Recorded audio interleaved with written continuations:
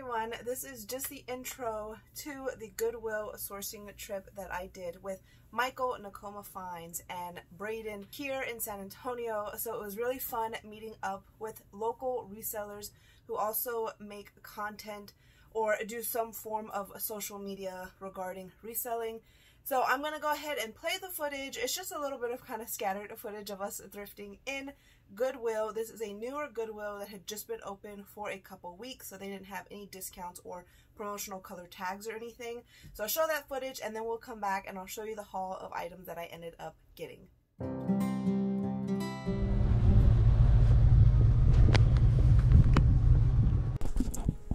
So silly me turned the camera off on accident when we officially did like our meet and greet and walking into Goodwill.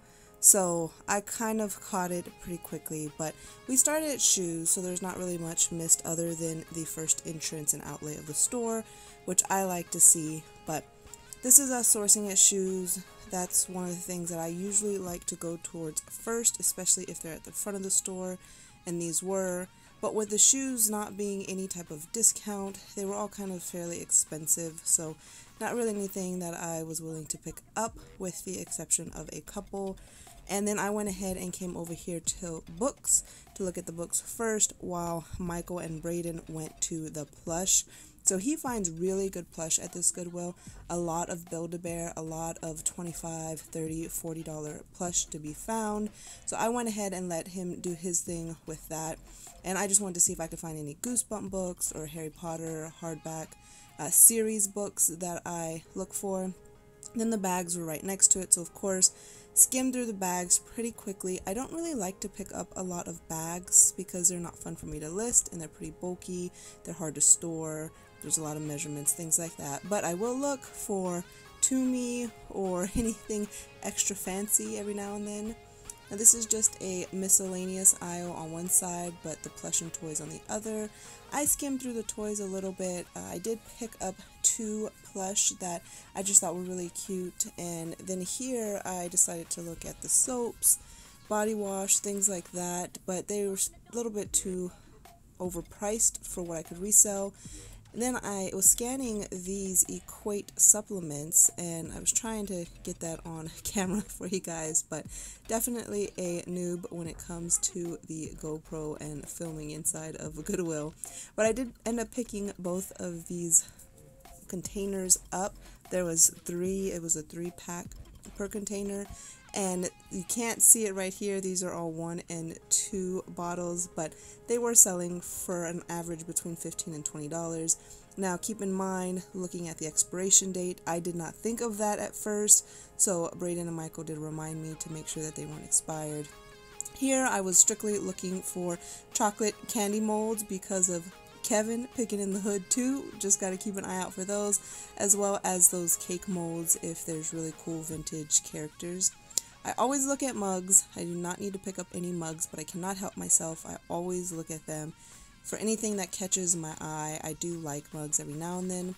This was cute, but it was overpriced and it was chipped at the front. I used to collect teapots, so again, I'll look at those, but I don't really pick them up. Now here is where you see those boxes. Those boxes caught my eye, and so did that bike. I was just really curious. I thought they were comics. I was kind of hoping that they were comics for a second. And then I noticed that they're records. So I don't know anything about vinyl, don't know anything about records, 45s, the difference between all of the sizes. But $15 for 200, it just seemed like a good deal. I mean, I don't know. You let me know if you would have picked these up or not. So we were discussing it, we were thinking about it, we were looking at them, and I decided I'm going to take one. I'm going to go ahead and put it in the cart, because I just felt pretty confident, if nothing else, I could at least flip that box for $30 and double my money. Worst case scenario that was, but I thought best case scenario, they sell for $1 a piece, and that's $200 out of $15. So I lingered here for a while. I went back and forth, and I said, you know what, I'm gonna get a second box. Michael did pick up one box already. I told him I'm going to get a second box, and I thought it would be pretty cool. Maybe we could do like a mystery unboxing and see who got the better records. It turned out to just be, there's so many to go through, so I'm still in the works on that. But hats here, I love looking at hats. I love picking up hats. Didn't really find anything too exciting or special. Again, with there not being any discounts, some items were pretty overpriced. But right here, Michael found this really cool tapestry, just this hanging quilted tapestry I thought was cool.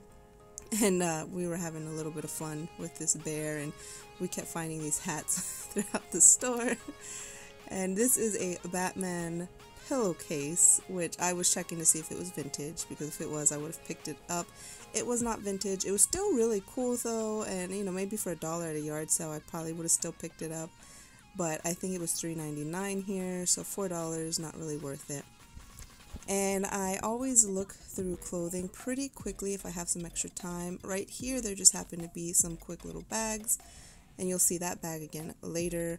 Leggings, I do a quick scan for quality, so sometimes I'll just see if I can find quality. And here Michael found this Guitar Hero case and asked me if I wanted it, and I just think it's really cool because I like to bundle Guitar Hero games and sets like that, so I'll just hang on to it.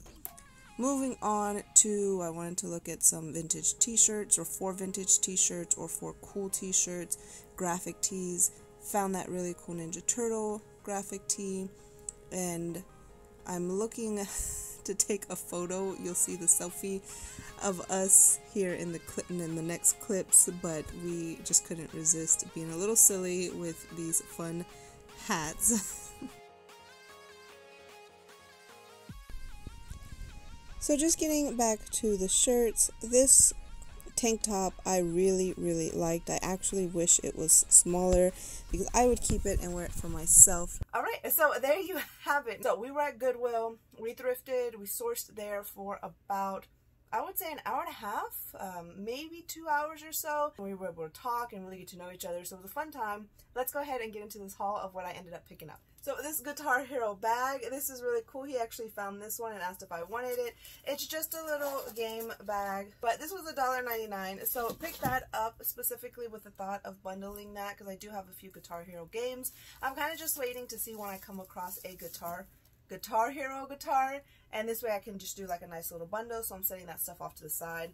This was really cool. It just reminded me of the Texas missions that are all around Texas, and it's a little leather crossbody bag, so very pretty. I like this aesthetic style for my Poshmark closet, and I think it's kind of like that Aztec bohemian western look, so it's got a lot of keywords I could use. Next is Teenage Mutant Ninja Turtles.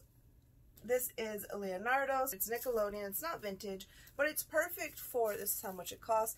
It's perfect for Halloween, so this is just that nice little Halloween piece, and I do like to have Halloween items, costumes, and things like that because they're fun for me, and also because I do think that they sell pretty well. Couple more clothing pieces. This one is DC's The Flash. This is a zip-up hoodie. I would label it like jacket, sweater, hoodie, sweatshirt, but it's really cool. It's textured right here, if you can tell that. It's in pretty good condition. I mean, it's gently worn, but there's no damages, no flaws. And this one was $4.79, and it's a 2XL, so an extra large. I may keep this to bundle in. I have quite a few extra large or 2XL graphic t-shirts, and those do very well in auctions, so I might bundle that with the graphic t-shirts. Next clothing piece is a new to me brand. I picked this up strictly because it looked vintage, reminded me of MC Hammer, and just all sorts of fun. It is called Sunbuster, made in the USA. If you've sold this brand before or have any luck with this brand, please let me know. The back pocket, or the back, yeah, I guess back pocket, had this cool design on there.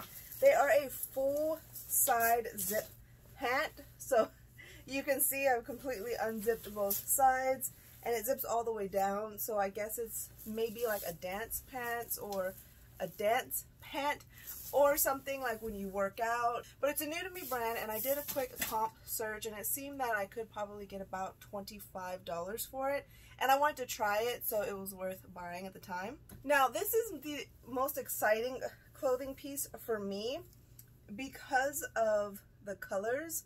So Hobie, which the only time I've ever heard of Hobie is the kayak. Look at this tag.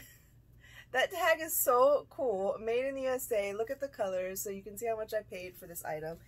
Isn't that freaking cool? This is so cool. This is such a nice graphic t-shirt, like a really nice vintage color graphic t-shirt with a soccer ball on there. So I have to look what Hobbii is, if it's a brand, if it's a team.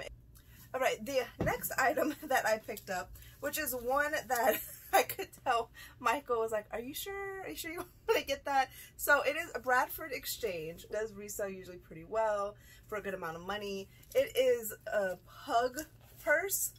So it's got the little charm right there. It's got the pug design all around it. It's got the little paw print details. It is dirty. I mean, you can see a little bit of markings there. You can see a little bit of markings in the front. So it's not in like perfect condition or anything. The inside though, I mean, the inside is clean. So I'm excited to see exactly what I could get for this one. Here I got a couple pairs of shoes. I mean, if you know me, you know that I was drawn to these right away just purely based on the color.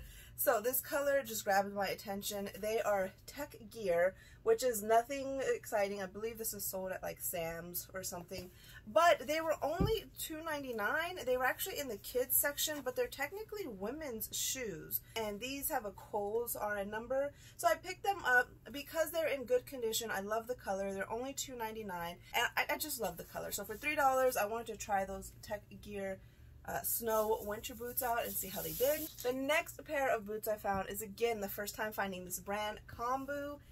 Let me show you this one. This one's not as dirty. This is Kombu. So right away I could see the quality in these boots from a distance.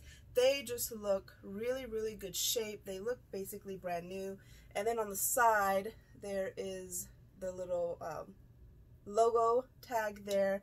They're lined here at the top. Perfect winter weather rain boot. So these I paid $6.99 for $7. I have to really look up comps for this exact style though to see, especially because of the condition that they're in. They're in really good condition. Okay, next two items that I picked up were these Equate Omega oil supplements. So I picked up 2 packages of these. The stuff like this really draws my attention, or draws my eye, because it's so easy. You just scan it and go. So right away I seen these. They were priced at $3.99. I scanned one of them on the bottom. There's a few that are sold for like it was just 1 or 2 bundles, but the packages or bundles of 3 are selling for anywhere between $15 to $20. So $4 for something like this, which is gonna be an easy list. I don't have to do anything but take like 3 photos. So I grabbed them right away when I saw that, and then Michael reminded me, are they expired? I was like, oh my gosh, that's a great point. I completely forgot about that. So you do want to check the expiration date on like these supplements and certain items. Okay, so the last thing that I picked up, if you follow me on Instagram or if you've seen the live that Michael and I did at previous, vinyls. So 200 vinyl records. That's how the box was labeled. Let me show you. There it is. You can see that. There is the price. Sorry, I know it's shaky. It's just very heavy. $15. There was a total 6 boxes of these. And right away I came up on them and I seen just these boxes, which I thought they were comics for a second because they look just like comic book boxes. And I got a little excited. Then I saw vinyls and I said, wait a minute, they're records. So there was one there that was already open. Going through just a few of them, there was a few names I noticed. And I said, you know what? There is about 200 in here for $15. I said, if I could sell them for $1 a piece or even 50 cents a piece, that would be worth it. I do want to give a really good shout out to Who's Tom Cruise. He has so much knowledge and has helped me like so quickly with a lot of like really good starter information that I just like wouldn't have ever even thought of. So I'm gonna put Tom Cruise's link in this. So if you want to go check that out, super pumped. I've gone through about 40 records, so I have 400 total. I've gone through about 40 of them, and I found one that could be worth about $30, and I found about 5 that are worth between $5 to $8, which is really cool because if I sell the one for $30 and one other for $8, after fees and whatnot, I'm pretty much breaking even already, which means 2 records sold. I have 398 to go. So I think the profit margin on these could be extremely great. So I'm in no hurry to get these listed. I do want to try to just maximize my money as much as possible. They don't really take up a lot of room, honestly. I'm going to go ahead and take my time and really see how much money I can make on this deal. So go ahead and comment down below if you have any insight for me on any of these items. I definitely would love to know if there's anything here that you think I picked up and shouldn't have, you wouldn't have picked up, or maybe that it's a really good buy. Let me know. I'm curious. As always, thumbs up, subscribe, the good stuff. You know the drill, and I will see you all next time. Bye!